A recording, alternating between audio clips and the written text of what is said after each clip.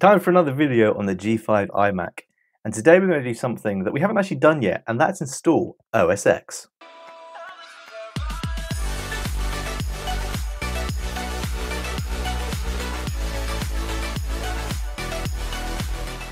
So, as you may know if you've been following the series, we've tried a few Linux distributions, we managed to fix some hardware issues, and so I wanted to actually take this back to how it would have been at the end of the supported time for PowerPC. So I have a copy here of OSX Leopard in its shiny goodness, and we're going to get this installed on our G5 iMac and check it out and see if it's still an OS that you could actually use in 2024, what software is available still, and yeah, what can we do with our G5 iMac?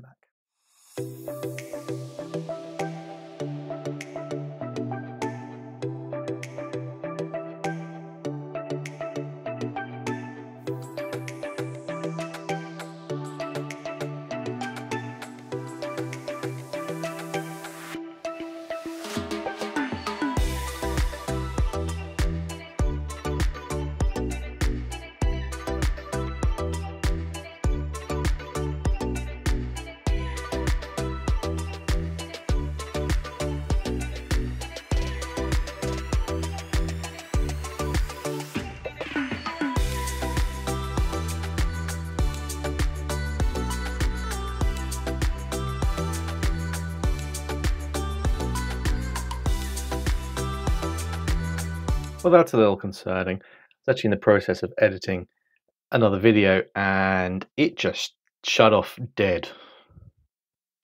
It wasn't finished installing, it just shut off. Well, hopefully it turns back on. That's a good sign at least.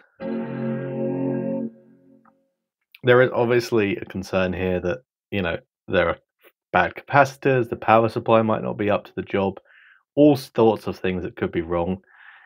I just hope it was just a random fluke. We'll go back through and try reinstalling Windows again, because yeah, OSX never finished installing. There's nothing currently on the drive. We'll go again. I'm not going to put you through watching that, but let's just try and get everything installed on here. And it's just done it again. Something's not right here. Let's, I guess, open her up and see if we can see anything. On first inspection, none of the capacitors look particularly problematic. They all look quite happy. I will say that to the touch, the power supply is incredibly hot, like uncomfortably so. This is also incredibly hot, but that makes a bit more sense.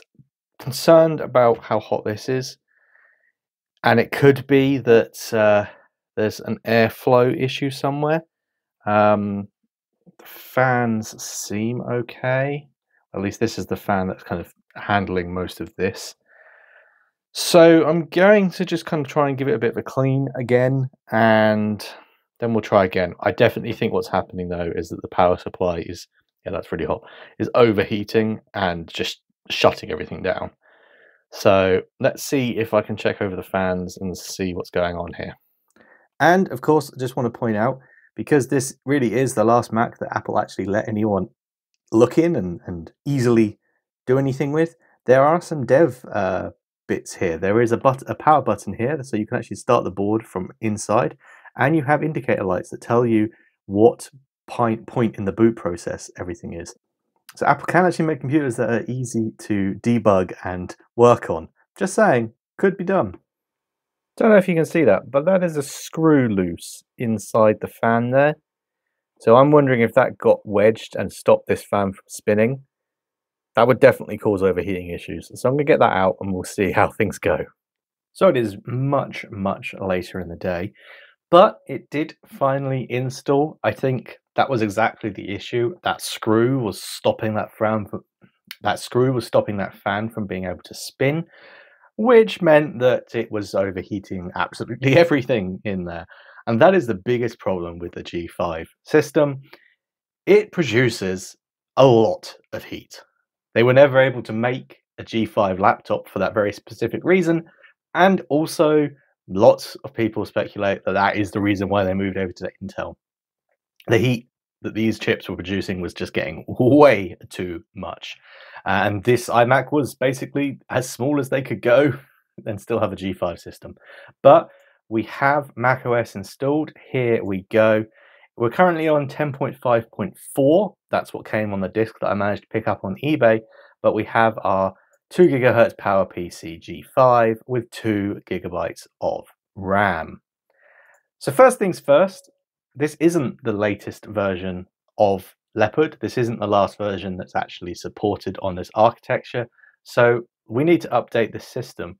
And there is built-in software updates. We are connected to Wi-Fi. So let's see if it works. So that took a bit of a minute, but would you believe it? It has actually found the 10.5.8 update, which is the latest version of Leopard, and it's already actually downloading it. So let's get this installed. Let's get the system up to date, and then I'm going to get some software installed on this, and we can, of course, play some games, see if we can surf the modern web, and just generally what else we could do with a computer like this. Well, that took way longer than I would have liked. It is now the next day. I think I had some issues with the hard drive that I was trying to use. This whole project is a little bit cursed. The drive I was using just gave out after I tried to install the update to OSX. So I tried a different drive. That one just flat out refused to do anything. So I eventually just gave up and reused the drive we'd been using to install Linux. So unfortunately, Linux is now wiped, but we can always go back to Linux. It's not a problem. But more importantly, we are now on 10.5.8, which is the last official version of Mac OS X supported for this computer, which is good to see. Yeah, so that was quite a project, but we're there now. We're here, and we've got some bits installed to check it out and see just how usable it is in 2024. The first thing that completely surprised me is that Time Machine still works on here with a modern backup server. So I have a Time Machine backup server on the network. I use it to back up all my modern Macs. And it instantly found it, and it instantly was like, hey, do you want to do Time Machine? Do you want to start backing up? It's being very, very slow because it's doing it over Wi-Fi, and the Wi-Fi in this machine is horribly slow. But it is working. It is backing up, which is kind of cool. So, you know, even after 20 years, or I think this version of macOS was released in 2009. So, okay, not quite 20 years, but even in 15 years, Time Machine is still working, doing its thing, backing up, and I love to see it. I love to see this kind of backwards compatibility. But anyway, other than backing it up, what else can you do with a G5 iMac in 2024? It might not be any surprise, but the amount of software that's available still is pretty limited. You're definitely going to have to use things like Macintosh Garden to find old versions of software and abandonedware that runs on PowerPC. But there's a few things that's still pretty usable. One of them is this really nice kind of word editor called Bean. It works perfectly. Hello. And you know, if you wanted to use this as a machine to just write documents, you can do that. It's fast, it's fluid, it's got graphics acceleration, so the UI and everything else about OS X is completely usable. I really must admit, it runs very well. So you could definitely do that, and this is, again, obviously not something that's supported for quite some time. I believe this was, 2012 was when this version was released, but it's still usable. It's still a functional word processor, so there's that option, that's for sure. Obviously, you could also get old versions of Word and stuff if you wanted to do that. Another thing is web browsing and browsing the modern web. Well, Safari doesn't really work anymore, especially if you're trying to access anything that uses HTTPS, which is most of the modern web. It doesn't have up-to-date certificates. It doesn't know how to do the handshakes for what the modern web is expecting. But we do have Arctic Fox. Again, unfortunately, this is a little bit old now. They haven't been releasing versions specifically for PowerPC in quite a long time. This person called Wixnix has been trying to backwards compile Arctic Fox for Tiger and Leopard. So this is from last year, and it's a very usable web browser. It's obviously based on Firefox. You can definitely surf a lot of the web, no problem with Google. We can go to the Wikipedia page for the iMac, and that works no problem at all. Completely usable if you wanted to use this for like searching Wikipedia. It will go on some modern websites. For example, you can go on Apple's site and it will load. The issue that we face is kind of modern JavaScript doesn't work well on here. So some things on some websites just straight aren't going to work. For example, images aren't loading in these fancy kind of views, but you can still navigate the website. And some websites just flat out won't work at all if they're particularly JavaScript heavy. So yeah, the usability of the modern web is definitely swiftly crumbling as more and more people rely more and more on JavaScript to do fancy things. So yeah, okay, you could use this as a word processor. You could use this just about to surf the modern web. What about some gaming? Well, we do have some games installed. Let's of course start with the amazing ClassiCube, which is essentially a Minecraft kind of clone, and this works surprisingly well. We are getting, as you can see there, 170-ish frames per second in this little window, but if we just make it bigger so it's full screen, that's a bit better, and we're still getting a reasonable 60 frames per second. So this is entirely playable if you really want to go back and play some classic Minecraft, kind of sandbox version. You've got your original blocks and all that sort of stuff. So this definitely works, and it's rendering it pretty well. The graphics in this is obviously still fairly functional, which is good, because I was worried when we were working with Linux that it was just dead because I couldn't get the drivers to work.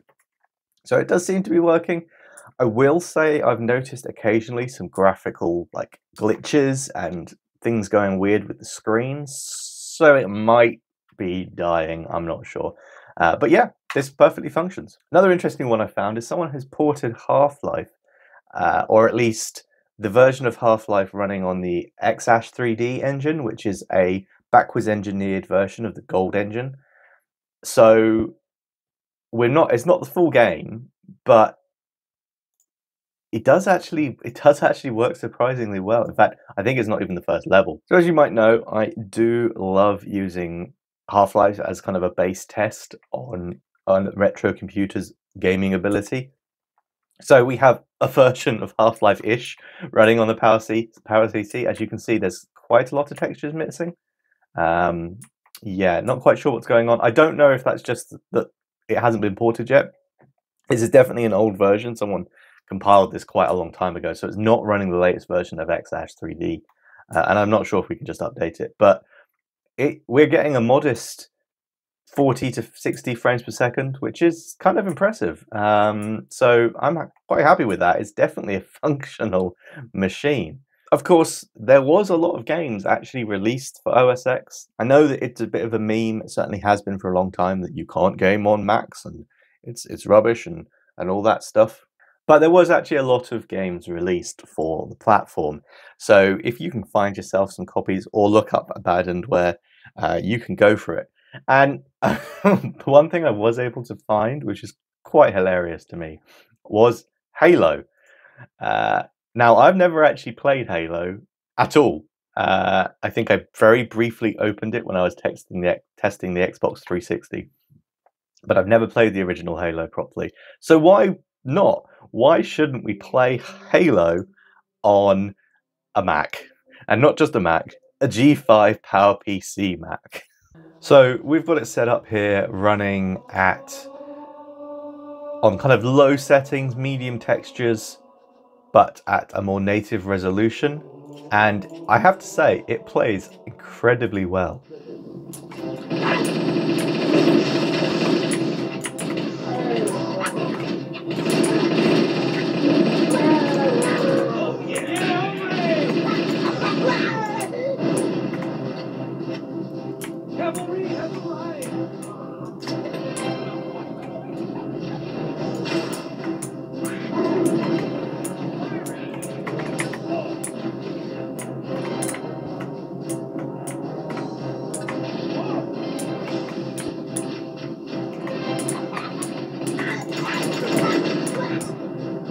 There's one last lifeboat. Quickly, get aboard before it launches.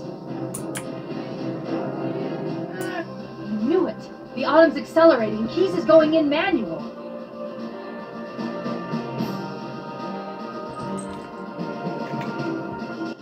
Heads up, everyone. This is it. We're entering the ring of Apparently my cat wanted to join in as well. There is his tail for your entertainment. Sure you wouldn't like to Okay, take a seat? I'm taking that as a hint to stop, otherwise I'm just going to play Halo all day.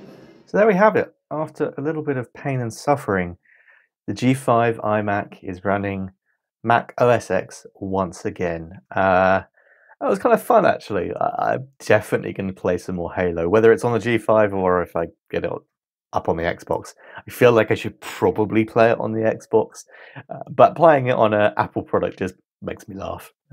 Silly, really. But anyway, I hope you've enjoyed this video.